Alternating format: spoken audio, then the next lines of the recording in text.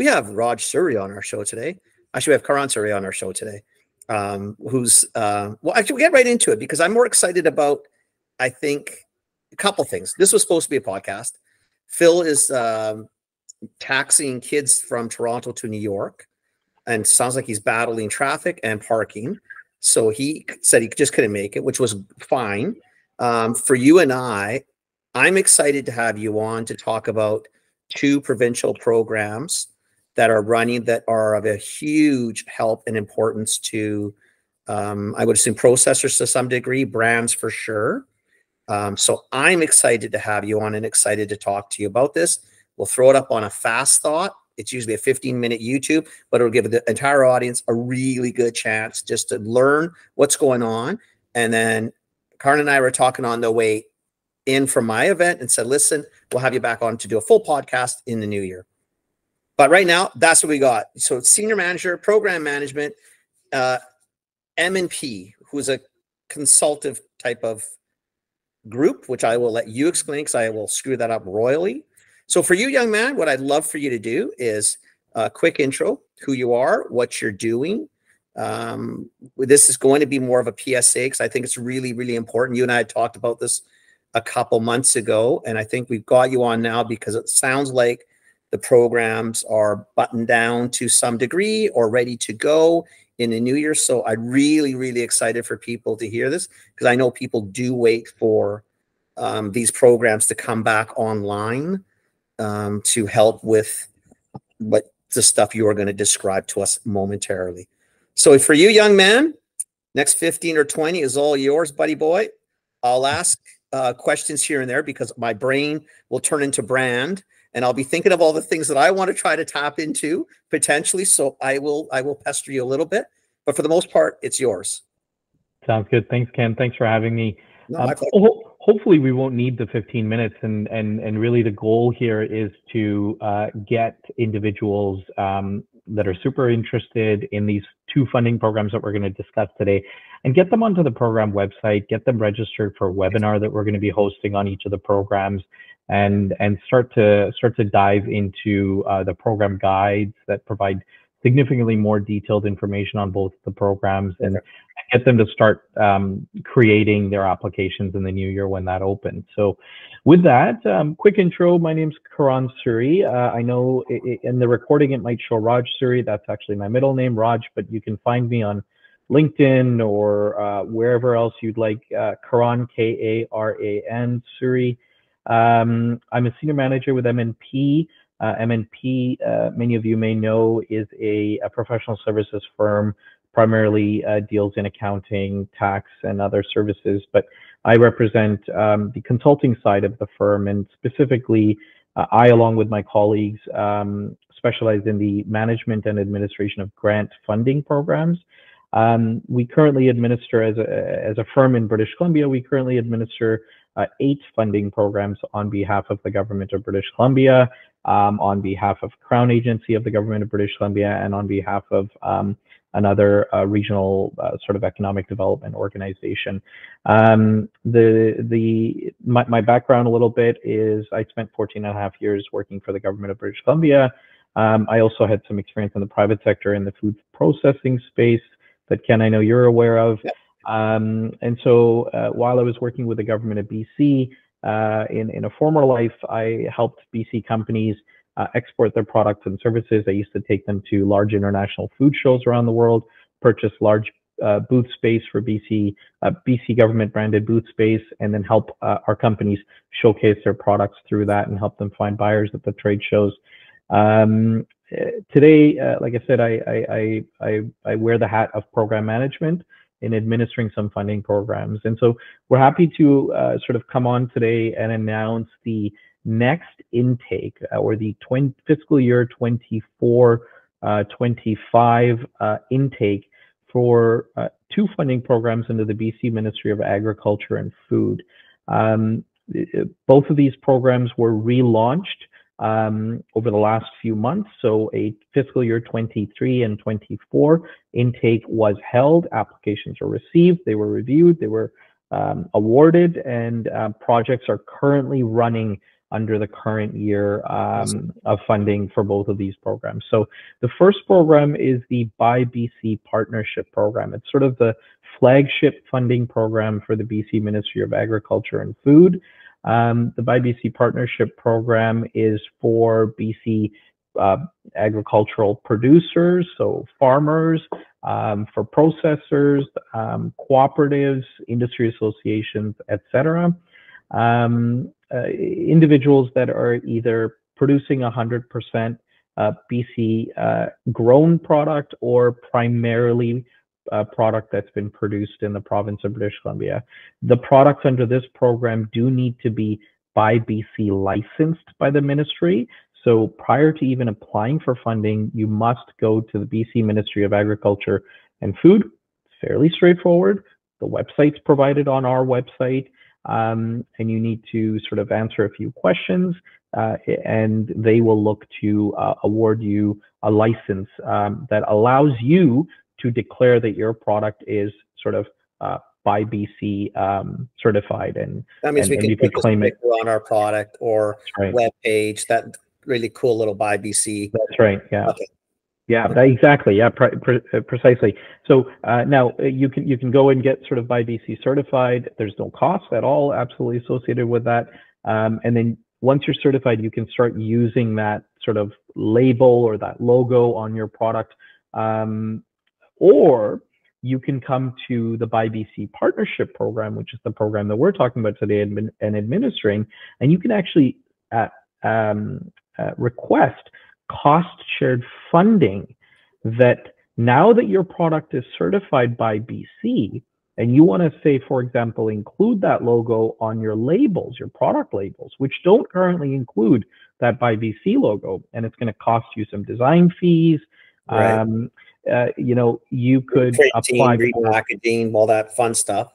That's right. You could apply for some cost share funding, and if you're successful, then 50% of that funding, of the cost of that activity, would be reimbursed to you through MNP, through the program that we administer, but via the BC Ministry of Agriculture and Food and the BuyBC Partnership Program. Other things that you can do through the BuyBC Partnership Program, the best way that I like to describe the BuyBC Partnership Program is think about it as you're marketing your product domestically in the province of British Columbia. Right. So if you need to do radio, print, television, digital, online advertisements, that can be an activity that can be 50% funded. If you're the first time receiving funding through the program, you get 50% funding. So that means that you pay for 50% of the cost, the ministry pays for 50% of the cost. Is there a cap? Like, am I talking $1 million, or is it a $50,000 cap, or is there? Yeah, there's caps associated with it, and just off the top of my head, the cap for it varies. So if you're an industry association, then your cap is $75,000 for the year in activities. Now, and sorry, that's the funding cap. Right. So that's the 50% that the ministry will fund. So that means that the total project cost needs to be $150,000 for you to get $75,000. Right. If you're a producer or processor, the cap depends on sort of your gross revenues over the last couple of years. Okay. And if your gross revenues were less than $250,000 a year, your cap is $15,000 a year in cost shared funding. Still pretty good, though, eh? Yep. I mean, it's something, right? It's activities that you're probably going to be. Yeah. I mean, a lot of times they don't have, you know, that's not easy money to find. Like, you don't just find it on the street, right? You that could be a lot of money for some small companies. Absolutely. Yeah, no, absolutely. If it's an activity that you were sort of, I mean, and these are important activities for you to do, right? These are marketing activities that are going to drive revenue back into your company. So if you have gross revenues of over $250,000 a year, then the funding cap is $30,000. Okay. In cost shared funding for you. Okay. And so we mentioned things like a product label redesign, including the BuyBC logo. We mentioned sort of digital advertisements. If you were interested in going to a industry focused trade show, domestic trade show in BC that caters to industry in British Columbia, you could pay for you could fund the cost of the registration of that trade show as an exhibitor, not as a participant, not as a walker. So if you're looking to get a booth, and the cost of renting the booth, the cost of other equipment that you would so need, like a CHFA or a BC Food and Bev kind of thing, if you wanted to be in front of the audience that I'm assuming retailers or people that would be potentially purchasing your product, they're good to go on that. Yeah, totally. CHFA is probably one of the more popular ones in BC. So yeah, absolutely, you're cool. Right. That kind of activity. The other activity that a lot of companies like to take advantage of through this program is in-store demonstrations. So your product is already on the shelves in a particular retailer or a number of retailers, and you either want to conduct this activity yourself, or you want to hire another marketing company to demonstrate your product, to do sampling in store. Those are activities that can be funded through this program as well, because it's considered marketing expense. So like, and if you're sampling beside it, let's say you wanted to have a pre-pack, like you want to design a displayer, would that be potentially included in? Yeah, it does. Yeah, those types of activities because, as well. You know, I mean, if you can do all of that, you're on shelf, a little display and a demo, the logo, not the worst thing in the world going on, right? Especially today, if you can find some money to help you push ahead. A lot worse things that can happen in your day. Yeah, no, absolutely. Yeah, no, you're right. So those are the kinds of very at a sort of high level activities that you can do through the BuyBC partnership program. So the BuyBC partnership program, if you're already on the distribution list, then you would have received an email in the last week or so. If you're not, I highly encourage you to go to the website for the BuyBC partnership program. The website is www.buybcpartnershipprogram.ca. Once you go to the website, you will be able to find the program guide on the website. You'll be able to find all of the eligibility criteria on the website. You'll also learn through that the next intake of applications is opening on January 8th. So on January 8th, you'll be able to go to the website. You'll be able to go to the Apply Now button. And if you've already been registered previously on that portal, you can log in using your credentials, or you can create a new login if you have not previously applied for funding through this program, and you can submit your application, or start to submit your application. And in addition to that, we are hosting a webinar for the BuyBC partnership program. The webinar for this particular program, I believe off the top of my head, is happening on January 9th. That information and the excuse me, the link to register for that webinar is again on the BuyBC partnership program website. So go there. 8th for the program, 9th for the webinar. That's right. Register first, so you got to go and get registered. How complicated it is for people like me, remember who you're talking to, how complicated? Do I need to bring my son with me and get Daniel to do all this paperwork, or am I going to be able to do this by myself? It's really straightforward. So the application portal is designed so that you can save your questions as you go. You don't need to sit down all at once and do everything. There's really a couple major stages there, right? There's information about your company. There's information about the activities that you want to do, that you're asking to be funded for. And then the final thing that we ask for is a breakdown of the budget of those activities, a high level breakdown of the budget. And all of that information is provided on the website, including sort of sample budgets and through the application portal. So you can get started on January 8th. And then as you collect more information, you can go back into the portal and keep adding on and building on until the date that the applications are due, which is February 2nd. So February 2nd, in the afternoon in British Columbia, the applications are due. You must submit it. You must click the submit button on the portal by then for us to receive the application and for you to be considered for funding. And then how long for the consideration typically? And I'm assuming as long as my plan's pretty clear, like I'm pretty clear on what I want to do, and I'm really trying, I guess people remember it's about driving sales and growth. I've got probably pretty good odds, I would assume, of getting, or is there like an X amount of bucket and the faster I get in, the better? Like, how does that work? Or is it just random? Yeah, no, really good question. It's not a first in, first come funding programs. It is done on an intake. Do it properly. That's right. So take your time, do it properly, put your best foot forward. It is quite competitive, and historically has been quite competitive in that we get significantly more requests for funding than funding is available. Okay, fair enough. And so what that means is that all applications are evaluated merit-based, and they are all scored against each other, and sorry, not really against each other, but they're scored against some criteria that has been, again, put in the program guide. And so you're provided a score, and then you're ranked against all of the other applications. And it's very simple. The highest ranked applications, those that score the highest, get the funding until the funding runs out. And so that's really how it works.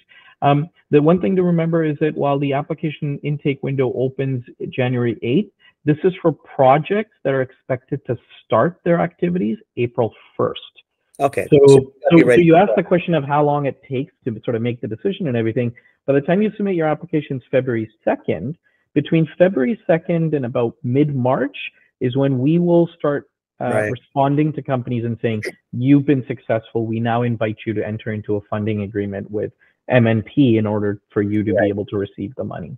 Okay, and then what's sort of the time frame from there? Not for anything. People could, I'm sure, could find this out online. But since you and I are talking, like you got from April 1st to X amount of time to, I'm assuming, spend this money, but you can't go willy nilly. I'm assuming you're probably gonna have to submit as you're going to make sure that you're following criteria. Like it's not just a free for all. Like you have to be doing the right things, whatever those might be, based on what I guess you proposed to the government. Yeah, I mean, the plan that you submitted to us in your application as to what you were going to do, when you were going to do it, what sorts of costs you were going to incur, you were evaluated against that, and you were awarded your project for that. So the expectation is that you would follow that fairly closely. Now things change, right? Like deviations can happen, and MNP and our team will be there to sort of listen to you and see whether the changes that you're proposing are reasonable or not. And where they are reasonable, we will allow for certain changes to occur. But generally speaking, we ask that you stick to what you had proposed to do. The reason I ask that, because I want to make sure people understand, again, the most important part, I'm assuming then, is really get your shit together, put it on paper, take your time. There's no rush to hit submit. You've got till the 2nd, but get your thoughts and get it organized and put things down properly. Because if you come out of left field, you could be potentially rejected down the road, or you're not going to fit what you've told the government and MAP what you were going to do. Take your time. Yeah, no, it's a really good point, and that's why we've announced the next intake dates for both of the programs now, well in advance of the holidays. In that it allows people to get started on that work and start at least, reading the program guide, understanding what the criteria is all about, and get started on some of that work. It really gives you a head start, so that come January 8th, you can at least start populating the application. But again, you get another month to sort of complete that activity. So let me ask you something quickly. So let's say if I got help to do this, let's say that I look at it and I find it daunting, because I know there's people out there going to find it daunting. If I had, not you, because you're part of the group that's evaluated, but if I had someone like you that knew how to do this, and I'm assuming there would be someone's going to charge me to do my paperwork, can that be part of the process? Because I know in some grants it can be. That's why I'm asking. Like, so if someone's freaking out thinking, shit, I don't know how to do this, I don't even know where to start, if they went and got help, is that okay? Yeah, it's okay. Organizations do hire consultants, grant writers to do their application, but I think it's important to understand that money is coming out of the organization's pocket, not through the funding envelope. Not through the funding. You can't add the cost of a consultant or a grant writer onto the requested funds for the program. I know one time in certain ones you could, so that's why I asked. I just want to make sure people, again, understand it. It's probably just the beauty of why we wanted to get this out quickly is because, but this is the 15th today, because I have no ability to do this. We have to wait for Phil. So Phil probably will get this out Monday or Tuesday, but you've got time, like Karan said, through the holidays, take a breath of air, do a little bit one day, do a little bit there, take your time, and you've got some time to get this done and by yourself, probably, hopefully without having to hire somebody. Yeah, no, absolutely. Vast majority of organizations do not hire any outside help to do the application. It really is set up in a way that pretty easy. We hope is pretty straightforward for companies to understand. Now, that being said, we understand small businesses, you've got, in some cases, more important things to do, fires to sort of put out, and that you just need some help. And so if you do need some help and you do take on some help, no problem, but the cost of that help is really on you. Yeah. Okay. Now, one thing that I want to just note with respect to the BuyBC partnership program, a key change that's being made this next year is that historically there's been one funding intake, in that you apply once for funding for a project for the whole year, and that's it. So that's your full year project, and then you got to wait one whole year. Going forward, only for producers and processors, so not for industry associations, there's going to be 2 intakes in the year. So there'll be one intake that will happen in January. That's for projects that are beginning April 1st, and projects that will end September 30th. So 6 months. So these are short projects. And then, so a certain amount of the money that's available will be allocated to projects in that period. Then, sometime around June or July, we haven't announced the date yet, we're going to launch another intake for producers and processors that are interested in applying for BuyBC partnership funding. Again, this time for projects that will begin September 1st and end March 1st. So for the second half of the year. The second half. Oh, that's interesting. So if you've got some projects you want to do now, some projects you want to do later, you can split that. Now, here's the thing, though, is that all of those applications are separate, unique applications. So just because you get approved in the first funding intake because you were really competitive doesn't necessarily mean you'll be competitive in the second one. So don't make any assumptions that it will happen. It just now allows for companies to apply for funding at multiple times in the year rather than a one and done. That's actually pretty cool too, because to your point, before a lot of people there's a multitude of things to do, and sometimes it's hard to pick which one so if if you're well written and your story's good and you can put it down, you've got odds, but that's all you've got is odds. Yeah. No guarantees if you got the first one that you're getting the second. Totally. Okay. Fair enough. That's pretty cool. No, to sort of another program that we administer with the Ministry of Agriculture and Food is called the BC Agriculture and Food Export Program. So the website for that program is www.bc Agriculture and Food Export Program. I know it's long, but doesn't matter. Phil will put it into the whatever he does. And so this program is also launching on January 8th, same time as BuyBC. It will also close on February 2nd, same time as BuyBC. You will use the same application portal. So you need one login to apply for both funding programs. They are 2 different application forms, but you'll be able to go into the same application portal and submit an application. I can apply to both? You could. Oh, that's kind of cool. The key difference between the 2 funding programs is when I described the BuyBC partnership program as accessing marketing dollars for province of British Columbia, the BC Agriculture and Food Export Program is for marketing activities that happen outside of the province of British Columbia. So any other province or territory in Canada or any other international as well. Oh, okay. So just anywhere outside of BC, you're good to go. Whether it's Alberta or Washington State, you guys don't care as long as what you're doing makes sense and it's a good program. Again, you've got some odds. Oh, wow, that's cool. And similar activities. So you want to go to trade shows as long as you are exhibiting at trade shows, not just walking trade shows. You want to do in-store demonstrations in those markets. you want to do advertisements, online or digital advertisements targeted to a particular market. With the BC Food and Agriculture and Food Export Program, you can also do sort of translation of materials, right? Because obviously language will be something that will come into play now. And so that's at the very high level, that's the sort of easiest way and the most simple way to describe the two programs. Wow, very cool. That's great. That's great. There's some really cool stuff out there. And there's two programs you can shoot for. And, you know, again, if you take your time and write a good proposal, get all your thoughts buttoned down, you've got a chance to get some funding in a time where funding's getting tougher to find, which is great. Yeah. And so there will be a webinar for that program as well. I believe the webinar for that one is January 10th. I may have mixed up the dates between the two, but the program website. Email me later, and we'll get Phil to put them into the notes. Yeah. Those are dumping everything on Phil. Like, oh, Phil, when he hears this is Phil's problem, not mine, because I don't know how to do this, and I ain't gonna learn. So, Phil, no worries.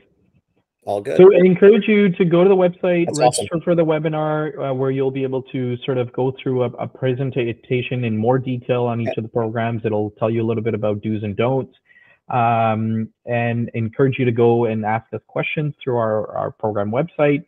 You can also join the mailing list, so that when updates on the program are announced, you'll be the first one to receive those. That's fantastic.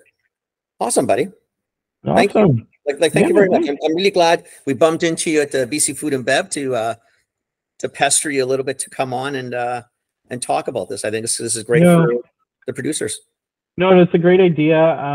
Like I said, like you said, I mean, the government's doing great things here, right? The government's, putting their money on the table and saying we're going to share in on the cost. And really, the way I look at it is, I look at it as a way for basically what government's trying to do is to de-risk certain activities for entrepreneurs, right? So these may be activities that you want to do, but it may be too risky for you to do right now, right? Either it's a cash flow issue, or it's a new market when it comes to an export market. The government's saying, well, why don't you take that risk? Why don't we participate with you in that risk, right? Yeah. So it lowers your risk by basically half, right? Half. I think it's actually it's a good way to do it, and the beauty of it, I think more than anything, is you're still committed to it. So you still have to do your part. You have to think it through. It's not just, falling from the sky, which is the ones, I mean, I know we all love those ones, but I don't think those really help us. I think these are the better ones to do. Yeah, you got to put some money out, but when you put your money on the table, you're more inclined to absolutely, yeah, to do it well, which is really good. Great programs, buddy. Great program. Awesome. Okay. Well, thanks, That's Ken. all I needed you for. That was relatively painless. We will do the podcast sometime in the new year. Tell us more about other things you want to talk about, et cetera. But I think this is a great PSA. I hope our listeners take advantage of it. So you guys got the Jan 8, Jan 9, Feb 2nd or closes, webinars out there. Phil will have all the links in the pages. If they want to bug you on LinkedIn, are you okay with that? Or? Yeah, totally. Yeah, absolutely. I get people reaching out to me all the time. Okay, so Karan Suri is on Karan Suri, Suri on LinkedIn, and he'll be the senior manager, project manager. I'm looking at it now with M&P. So that is the guy you want to talk to, and at least he can point you to the right direction if you don't, if Phil hasn't done his job, which I'm sure Phil will, but just in case. Yep, absolutely. That's awesome. Ken. Buddy, Happy holidays to you. Happy holidays to Phil and to all your listeners and viewers. Same to you and to the family as well. Wish your dad a Merry Christmas. Happy holidays, and we'll chat with you soon. Thanks for doing this. Take care. Bye. Take care, buddy boy. Ciao.